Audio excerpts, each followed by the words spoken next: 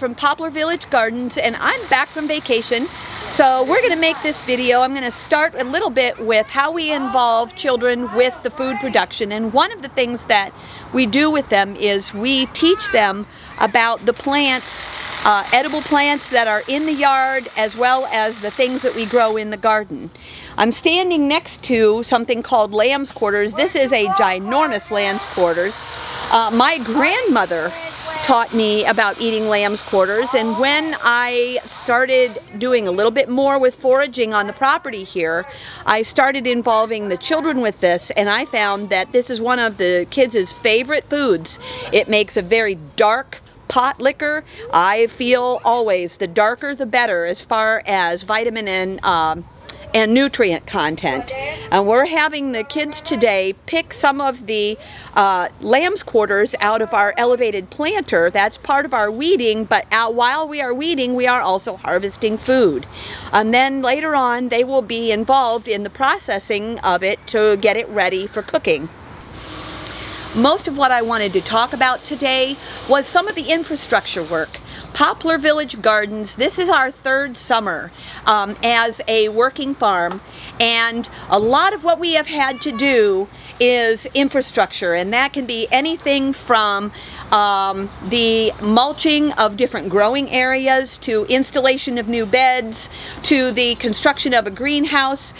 In this particular summer, we have the luxury of being able to put some money into some big infrastructure projects, and what we are standing next to is part of that. Early in the season, we put up the canopy that we had used last year as coverage for our wash and pack area, and it was quickly taken down by a windstorm along with some severe damage to the greenhouse.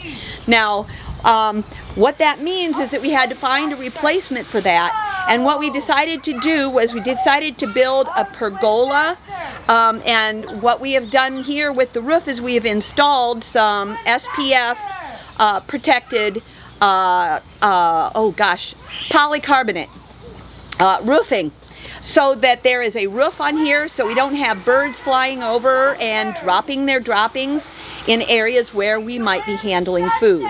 One of the things that we try to do with every structure that we put on the property is we try to make sure that if there's a way to have rainwater catchment, we put in and install rainwater catchment. So in this location, what we've done is we've taken 3 of the barrels that were at the back corner of the house, and we've connected them to the gutter and downspout on this new structure, and they are connected to each other. So you see that the barrel back here is the highest, then it will overflow into this barrel, which will then overflow into this barrel. As always, we want to repurpose things that we don't need anymore for an individual purpose. I'm standing here next to some new structures that are replacing the 3 barrels that we moved out to put underneath the pergola. They were previously in this location, but what I really wanted to do was I wanted to maximize the amount of rainwater that we could harvest, because this roof produces a lot of rainwater.